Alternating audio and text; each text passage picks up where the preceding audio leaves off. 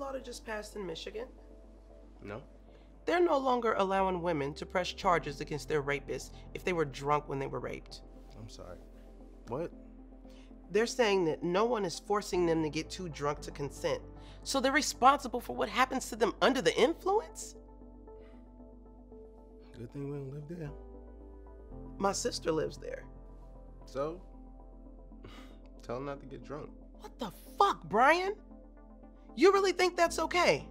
No, it's not okay. But life's not okay. You gotta play by the rules, regardless of whether or not they're fair.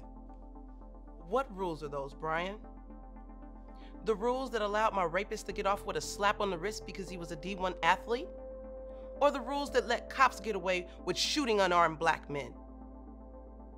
It is our job to fight to change those rules. We can't just accept them. Aren't you tired of fighting? I'm more tired of feeling helpless.